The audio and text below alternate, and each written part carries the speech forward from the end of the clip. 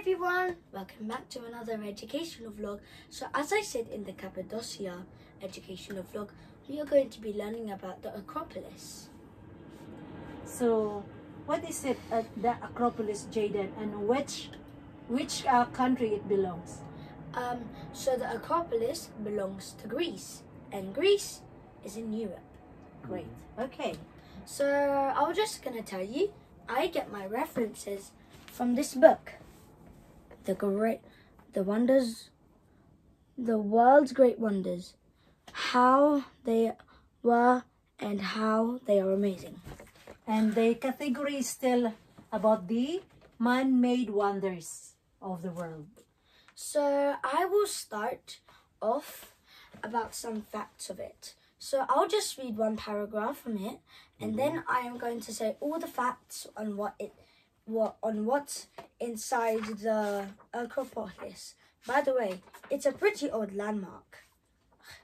So there you go. I'm going to read from here now. Built as a temple to honor the goddess Athena and completed in the 432 BCs. The Parthenon embodies everything ancient Greek ideology stood for, while its magnificent architecture has been the inspiration for iconic buildings the world over, from the White House to the Bank of England. So I'm just going to show you a picture of the Acropolis. So this is the picture. Another picture, or the layout. And there's another one here. There you go. The Acropolis is on, and Athens is one of the most oldest cities in the world. So this landmark is a pretty iconic landmark, which is the Acropolis. And the Acropolis has a Parthenon. So I'm just going to tell you what have I learned and what are the structures there. So there is a statue of Athena. So this statue is a 9-high statue which is still stood in the Acropolis, the great Greek Acropolis, and is still visible to see. Most people go, more than 1 million people go there every year. So just make sure to be careful of the crowd. So this has been created in the 500 BCs/400 BCs. So I'm just going to say something. I'm just going to check the pronouncing of this word, and I think it's Serpent-man. So the Parthenon was the last building to be created in the Acropolis. It has been created in the 406 BCs, and it's one of the most largest buildings in the Acropolis. Now, sadly, the Acropolis has been abused by bad weather, such as thunder, rain, and other stuff. But happily, we can still see it, and not everything is destroyed.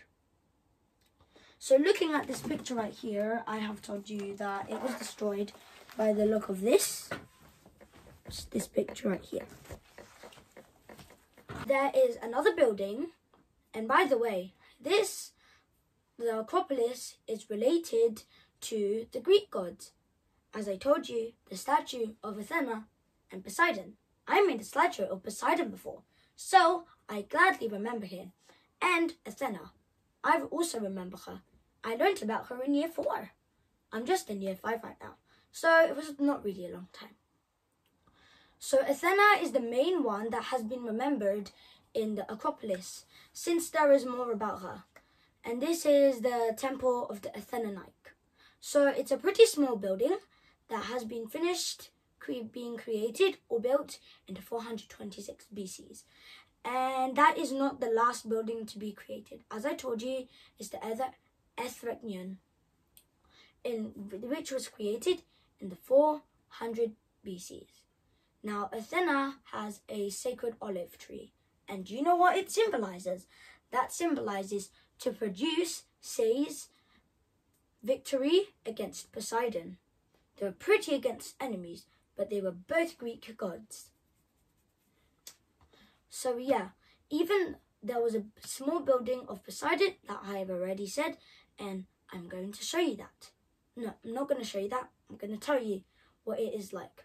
So although Poseidon didn't win patronage in his there was a temple about him in the Acropolis, and he worshipped himself there in the northern side on the Acron. So I'm going to just show you the layout on what it looks like, because it's not that large. It's next to the Acron.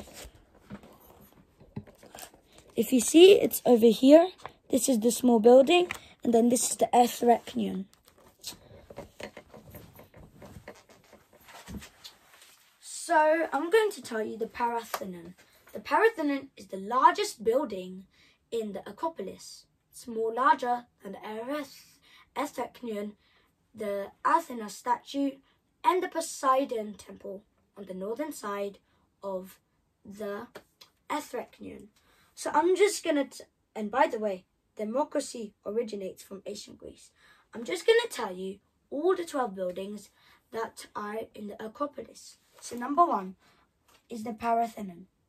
This was constructed in the 432 BCs.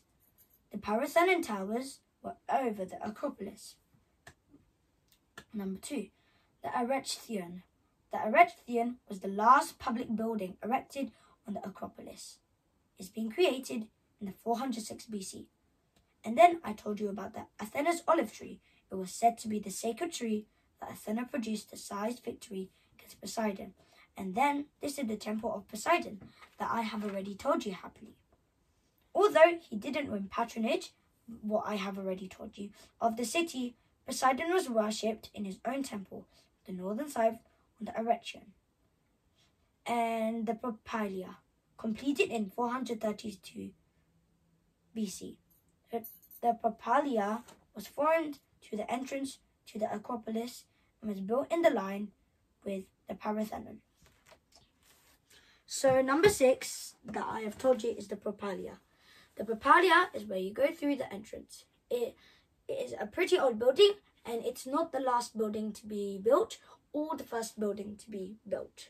So there are just other extra ones without any information. So I'm just going to tell you one.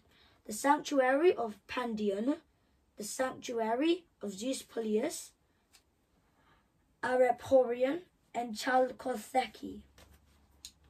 So yeah, there are not a lot of nature there, and there are a bunch of structures that were not named a lot at the time. But now, since they are recognized, they are now well known. But I mean, I don't know well now, but at least I'm getting to know it, since this is my lesson for today. As I've already told you, the democracy originates from Greece, and Athens is more older than the Acropolis, because the Acropolis was built on top on Athens, on very high land, and you can't see Athens from the ground, at least if you're going to go upstairs or something, or then you're just going to look. So Acropolis's entrance is very large. It has a lot of space, and mainly sometimes it's respectful to be quiet. Now this man-made wonder is crowded full of temples and altars. Although sometimes at those times they didn't believe in Christianity or Catholic. I don't know if Catholicism is a word, but I think Catholicism, yes. Catholicism. Right. Yes. Oh, now I just linked another word. Hee. I'm just going to tell you one of the most important buildings, the Themistocles Wall. The Themistocles Wall in 524 to 459 BCs. The walls were incorporated elements on the acrylic temples on the site of the Acropolis. So I'm just going to tell you one that I haven't told yet. The Temple of the Athenianike. So the Temple of the Athenianike is a temple, as I told you, the Acropolis is crowded of temples and altars, mainly temples, since I told you about the Temple of Poseidon as well. So it was finished in the 426 BCs. And the landmark is very iconic for other peoples to learn about. Gladly my dad's interested, since he never knows, and my mum as well. So yeah, most major lions fly into Athens. And it is not that far away. It is accessible, such as Stonehenge, Wafina Cave, and the Pyramid of Giza. Now, it is open to every single one of you, but sometimes, since there are restrictions in COVID, such as example COVID, sometimes it's not available to go there, so I would say it's not accessible all the time. For now. Yeah, maybe for now. So yeah, it is not symmetrical.